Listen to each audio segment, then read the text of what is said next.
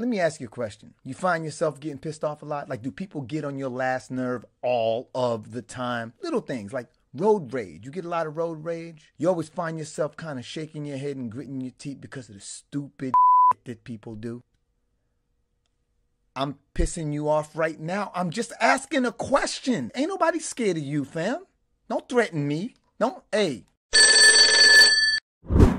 Anger is perhaps the most commonly expressed emotion, and it's also one of the most dangerous. In this video, I'm going to try to take a deep dive into this secondary emotion to explain how dysfunctional anger can eat away at your cardiovascular system and hijack your nervous system. Yeah, I know. We were researching this. It was surprising me too. No, I know I joke around a lot, but seriously, do you think you have a problem with anger? And before you answer that question, please understand that there is a difference between being angry and getting angry. A huge difference. See, everybody gets angry from time to time. That's perfectly normal. But do you find that you are always angry, always pissed off? Do other people often tell you that you seem mad? Like when you are having the best day of your life, are people like, you all right, dog?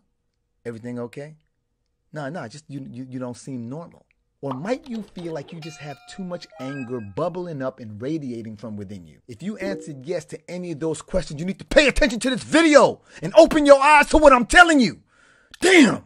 What up, everybody? Welcome to another episode of Advice from a Jackass. Today, we're going to be talking about chronic anger and not only how it can affect your psychological health, but how it can actually tear down your physical health. We have got a lot of content to cover as well as 2 case studies, and I'm going to be going pretty fast, so feel free to pause, rewind, whatever you need to do. We all know how nasty anger can feel, but what is it exactly? Well, anger is one of the basic human emotions that is as fundamental to humans as happiness, sadness, anxiety, and disgust. And like any emotional state, its intensity varies. With anger, it can go from like kind of mild and ticked off to fury and rage, where you find yourself chasing somebody on the freeway and taking the same exits they take, making the same turns they take. It's tricky because anger cannot be attributed to a single reason. It can be a consequence of fear or a response to a perceived threat, imaginary or real, or it could just be a stress reaction that usually follows frustration. I have a person in my life who's always coming at me with snide remarks because I am not a holy roller, because of who I choose to love, because of the success I have in the industry that I'm in, so forth and so on. And I used to eventually get angry from it, and then I would respond in anger. I don't know if this makes sense to you, but I kind of get tired of getting angry. So when I really started assessing how I was feeling, what I realized was that these snide remarks were actually hurting my feelings. They weren't making me angry, they were making me sad. And just by owning up to that, I was no longer angered by the snide remarks because I realized I wasn't actually angry. I was hurt.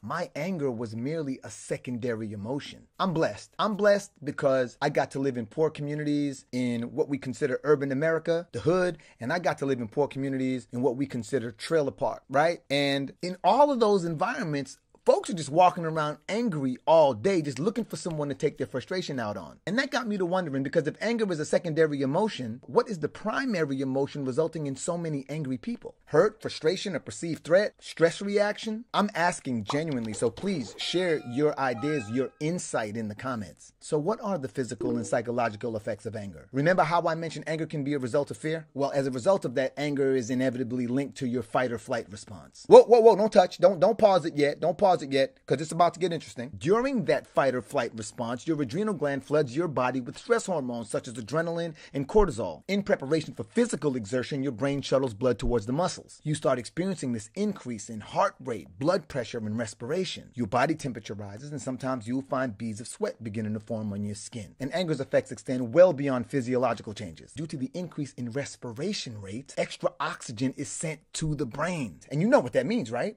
You get the helium voice because you got all the air in your head. No, seriously, it means enhanced mental focus and alertness. And don't get it twisted, it can be healthy to feel anger sometimes. The ancient reaction of anger has evolved. For instance, anger can be motivational, it can help in goal attainment. Anger mobilizes people into action and it can help get things done. Think back to the last time you were pissed off. Did you feel this exhilarating rush of adrenaline? That's what anger can be, a source of energy. It can help us overcome obstacles more vigorously. It can help us endure more failures to ultimately reach our desired goal. And in case you were wondering, anger originates from the amygdala, which is the part of the brain used for emotional processing. Your amygdala then sends a signal to the hypothalamus. And that leads to an activation of your body's sympathetic nerve system, which turns turns on the previously mentioned fight or flight bodily response. Listen, if this is sounding a bit too complicated for you, or you ain't got time for all of this, I got this whole thing written out and formatted with graphics and everything. And all you gotta do is follow me at the pep and I can send it to you from there. But back to my original question. How often do you experience anger? Why is this question important? Anger is neither good nor bad, but experiencing it too frequently can mess you up. Chronic anger keeps your sympathetic nervous system activated, just like a motor idling too high for too long. And persistent surges in stress hormones can damage blood vessels and arteries. It'll increase your blood pressure and it'll increase the risk for heart attacks and strokes. But check this out. Research also indicates that elevated stress hormones inadvertently contribute to fat tissue and weight gain. And as you probably already know, obesity is a crucial risk factor for other chronic health disorders such as diabetes. And in addition to the physical harm that it can do to you, it can also do mental harm to you, such as increasing your anxiety, insomnia, depression, brain fog. And in more severe cases, which I've personally witnessed, chronic anger can lead to self-harming behaviors, including suicide. Researchers hypothesized that we were given this anger emotion to get ourselves out of like threatening situations, that kind of thing, right? But now it's just kind of turned into like sitting at your desk at work, or just being pissed off at school, not being able to process your emotions, or just going postal on your coworkers because they ate the last donut while you were on the phone,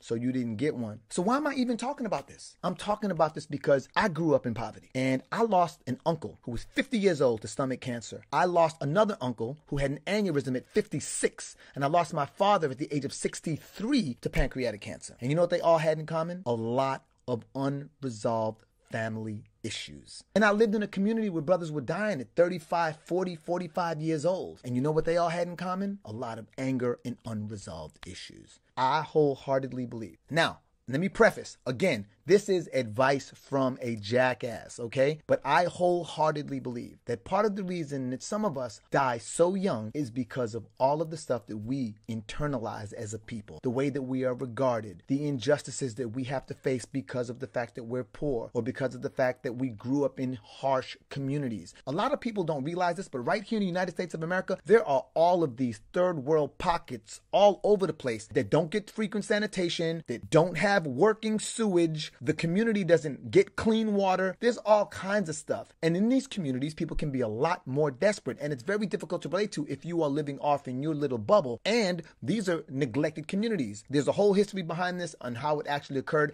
I will spare you all of that drama. I will just say that certain communities were built for a certain amount of people. But because of poverty, people allowed more people to live with them. And as a result of that, a community that was built to service maybe 1,000 people ended up having to service 4,000 people. There are communities right here in California where the fire department will not certify these communities as residential communities, because if there were to be a fire, there's not enough water coming into that community to allow the fire department to put out the fire. So they cannot sign off on, yes, you can build this into a residential community. And guess what? They build into communities anyway. And in these underserved communities, there is a major lack of resources, including education. And due to that, there are people walking around who are not only feeling neglected, not only feeling as though they don't matter, but they're also not learning how to process this feeling of neglect. They're not learning how to process this hurt. They're not learning how to communicate this hurt. And as a result of that, they are developing conditions of chronic anger. And guess what? It doesn't just have to be that.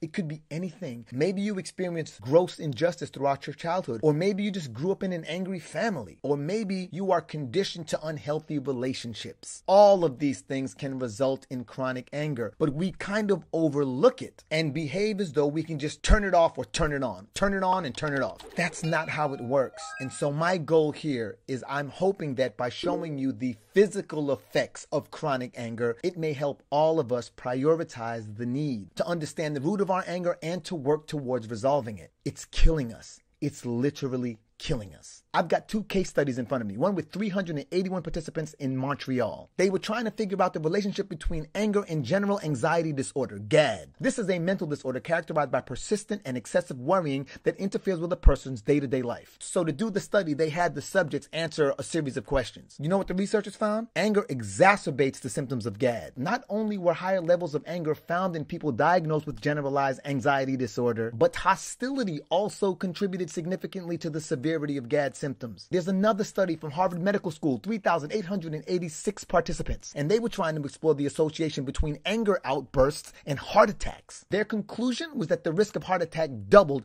only 2 hours after an outburst in anger. Imagine that. Just when we think we could be getting some off our chest, we could actually be turning off our chest. Again, if you want a more comprehensive hard copy of this stuff written out and well formatted, all you got to do is go to petrequest.com and click the little box that says free download, and I'll make sure to get it to you. But hopefully this has given you a better understanding of anger, its evolutionary purposes, its originations in the brain and body, and potential health dangers. And it's now time to ask yourself the tough question if you haven't already. Are you angry? If your conversations always turn into debates, you might be angry. If you usually see the worst in people, you might be pissed off. If you don't get along with your family, you have no close friends, or never seem to get invited out, you might be a self-made millionaire. As humans, it's never easy to acknowledge that we are not perfect and that we make mistakes. But if you are not as happy as you think you'd like to be, if you are hurting the ones you love, and if you are feeling as though it's always you against the world, you might want to consider counseling to see how you can cope with your anger. There is nothing shameful about asking for a little help. There's nothing shameful about counseling. There's nothing shameful